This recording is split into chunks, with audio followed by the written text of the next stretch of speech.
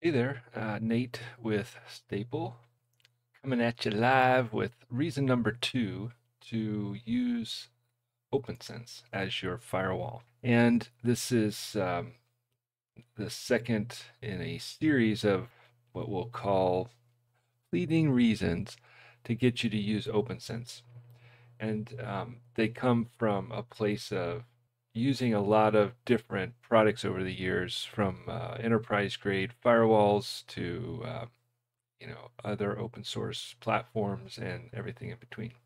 And OPNsense, in my opinion, is probably one of the most capable firewalls that you could put in your environment. And it is open source, it's free, um, but it does have components that enhance it greatly that you can pay for that provide certain security services. And then of course you can always get support from OPNsense and great company, great product. Really, really, really impressed with what they do. So if you haven't seen reason number 1, go check it out. Now, reason number 2. Part of being on the internet is being constantly faced with attacks from all sorts of places for all sorts of reasons. And when you're picking a firewall, you want to make sure you have a product that gives you various levels of protection against these attacks that are common. And most of the time it's programmatic probing of your environment. So you'll have these software applications that run, and they go out and they just scan the internet looking for holes to exploit. And so you'll see in your firewall logs, you'll see a lot of different attempts to access your network via certain what are called ports. We can talk about that in a bit. But so OPNsense has this really cool feature that's free. Again, it's free, where you can sign up for a list of countries and the IPs in those countries, the IP addresses. You can then take that list and create rules to say, let's say you want to block traffic coming from China.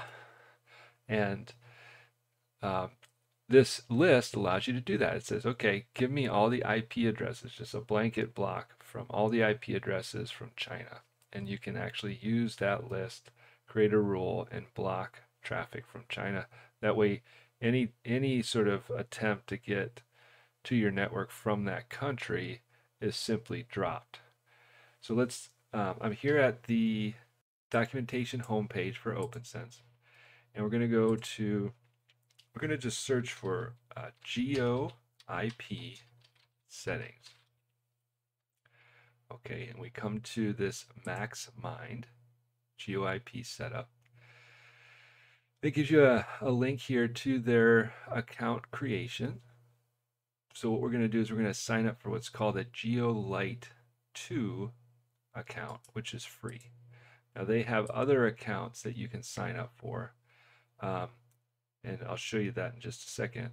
But it's very simple. You just put your full name and email address, and fill out the form, agree to their policy, hit continue.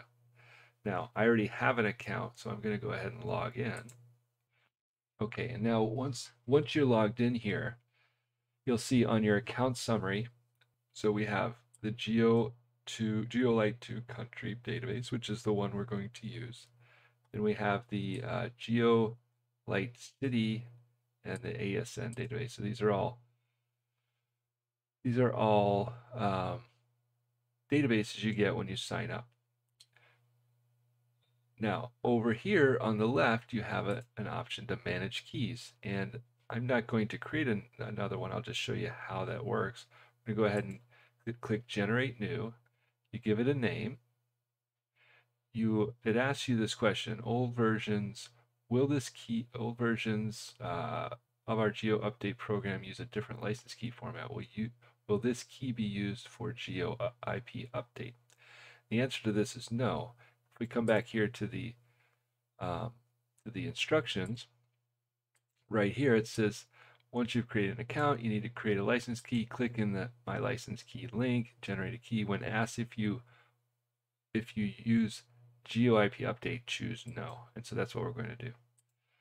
We're going to hit no. Once you hit confirm, it's going to show you the key, and you want to grab it there. You want to copy it and save it somewhere.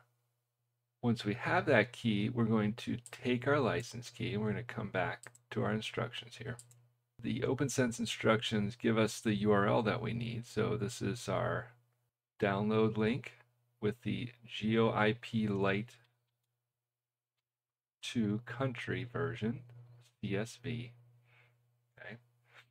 And then license key, and then this is where we're going to stick our license key. We're going to replace my_license_key with the actual key, and then end it with this ampersand and suffix equals zip. Okay, so we take this URL, all right, we replace our key, we replace this part with our key, and then we log into our firewall. Once we're in our firewall, we're going to come down here to Firewall. We're going to go to Aliases, come over to GeoIP Settings, and we paste that URL in here, okay? And then we hit Apply. And that's it. Now our firewall is ready to create our alias. So the next step is we're going to create an alias. We're going to come here to Alias. You'll hit this plus sign. We're going to give it a name. So let's say we're going to create a rule called blocked countries. Okay, that's what we're going to name it. The type is going to be GeoIP. All right, so it groups for us by region, right? So if I want to block the entire African region, I can simply click this, and it'll select all 50 countries in that region. Okay. And if I want to go in and I say, you know, I have a partner that I work with from Botswana, I can uncheck that particular country, and then they're not included in this. Okay. So where do we see a lot of hacking attempts from? Well, let's undo that. We see Russia. Just kidding. Since that's in the news these days, we'll play with that one. Let's say this evil Russia.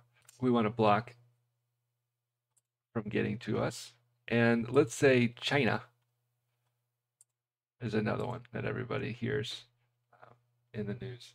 But we're just using this as an example. So let's say you're scared because you watch too much CNN. And so we want to block China and Russia. All right. We can get statistics. Right. So what it's going to do is it's going to count how many times someone from that country. That'll be interesting. And it's always good to, if when you're creating rules, try to describe it, because this will end up in various logs and that kind of thing. It'll help you distinguish one rule from the other or where this is coming from. So we're going to do block China and Russia. Okay. We're going to do all. And again, you could leave this blank and it would block anything coming from these countries. All right, I'm going to hit save. So now we have this blocked countries alias. Now what we have to do, now that we have our alias, we have to go and we have to create a rule to use that alias. So we're going to come here to rules. And for simplicity's sake, I'm going to create a rule on my main Verizon internet connection. And so we come up here, we're going to click add. And I want this rule to be at the very top because I want it to be evaluated first, meaning if something comes from country, from Russia or China, the first thing I want the firewall to do is to see if it's from that country. And if it is, just block it. Don't let it go any further. Just outright block it. So what we're going to do, we're going to block for the action. We want to apply it immediately on the WAN interface. The incoming direction, we want both IPv4 and 6. Any protocol, so protocol is the type of traffic, so TCP, UDP, ICMP, and there's a whole bunch of them. But we just want all traffic types to be blocked. The source, where is it coming from? This is where we're going to use our alias. So we go to blocked countries. We choose blocked countries here. And then we don't really need to choose anything else. We don't care where it's going. We just want to block it if it's from these countries. So we don't care about the destination. We don't care about the port ranges. We want to log the packets so that we can see it in our log to make sure that our rule is working. We're going to hit save. Okay. Now, when you create a rule, that moves it to the bottom. So what we need to do now is, because we want it way up here at the top, we want to select the rule that we just created and then come to the top one and then move selected rules before this rule like this. Okay, so that moves this rule up to the top. We hit apply changes. If we go to our log files, live view, oh, you know what I forgot to do? Shoot, let's come back here to rules, and we're going to come to, I did not give this a description, so we're going to give it the same description as our alias, so blocked countries, so that we know that when this is logged, and we're also going to do a category of security. When this rule is logged, meaning it's been hit, having this description here tells us in the log file where it's coming from. So it's always a good idea to put that in. Apply changes, log files, live view. I'm going to come in here and say blocked.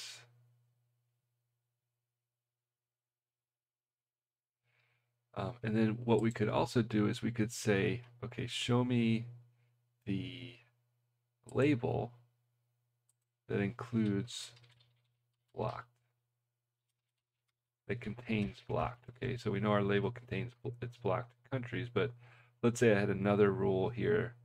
Now we can see there's a hit right there. Okay, but I could filter just show me those. So I'm looking at action blocked and label equals or contains blocked. So now we can see, okay, people trying to get into, oh, there we go. So this is a service that I have open. They know I have a port open, so this particular IP is probing to see if they can gain access. So we're just going to go ahead and block them. The rule is going to do it for me. And it seems like these two, this 4.5 network, has a lot of folks on there that are trying to get into various ports and stuff. So now I can take this IP and then I can come over to a tool like MX toolbox. I'm going to come into super tool. I'm going to paste that IP. I'm going to change this to, let's find out where this country is. So we're going to choose this lookup called Aaron lookup. Go ahead and click show me the money. And you can see that this is this is coming from a network in Russia. So we know that this is working. Okay, so Russian Federation, Moscow, Dmitrovskov Shoshe 98 RU, country RU. So yeah, that's it. That's how you block an entire country. Just hey, sorry, you're not allowed. Very cool. Very, very cool. Very, you know, for a free firewall, free software, free service from Maxmind, great cool company. And again, they have other lists. If you need to get more granular or something, they have other lists that you can kind of drill down into more specific areas. And maybe we'll go into that in another video. But Maxmind plus OPNsense equals secure network. Thanks for watching. Stay tuned for reason numero 3. Take care.